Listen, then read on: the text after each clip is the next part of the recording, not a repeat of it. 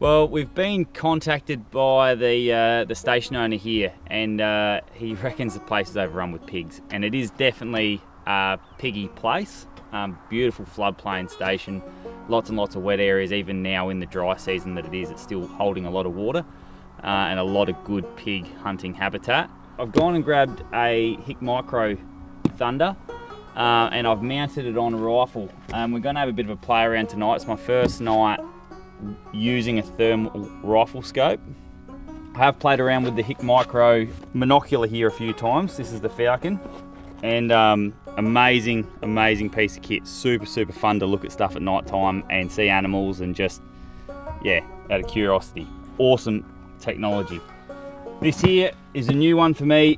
Haven't really played around with it at all. It took me 5 or 6 shots. It was sighted in like a breeze. This is a Weatherby 308, and shooting really well, tight groups.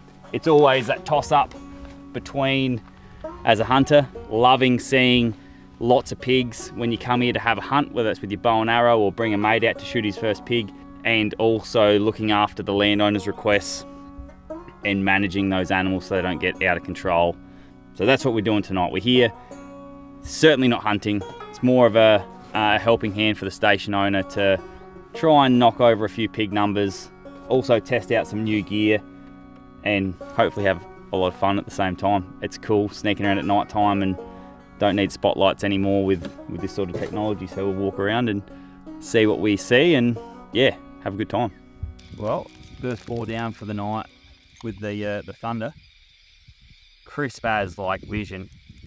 Mind blowing to walk around here just in pitch black and just, yeah, look through the 2 thermal scopes and figure out what's what. A lot of wallabies out here. I think he's got more of a wallaby infestation than a pink one at the moment, but super cool. Yeah, we'll keep moving around this floodplain, just walking and see what else is around, but very cool. I think we're about 30 metres from that bore. Come out into this little flat, and these 2 little boars popped up out of a hole that originally we couldn't see. We could see a heap of wallabies, which has been the common theme tonight, and then these 2 little boars, really young little boars, really. They're only probably 40 kilo pigs, but yeah, they popped up out of a hole and had a little trot along the flats, and just so easy to pick between animals and even see that they identify that they're boars before you even pull the trigger is pretty cool.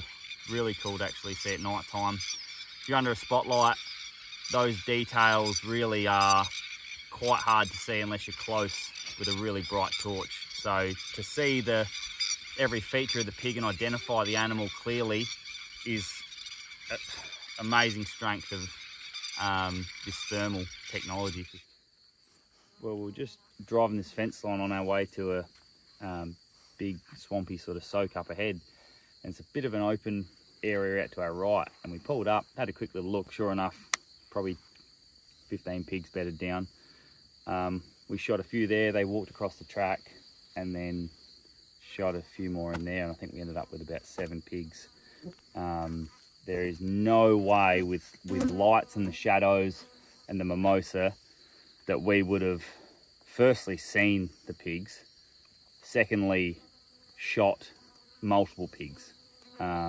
Just walking back, like, yeah, so thick with mimosa and grass, but being able to, these here penetrating that grass and mimosa and seeing the pigs in the direction they were walking, yeah, we end up with 7 pigs versus, you know, without this, probably not even 1.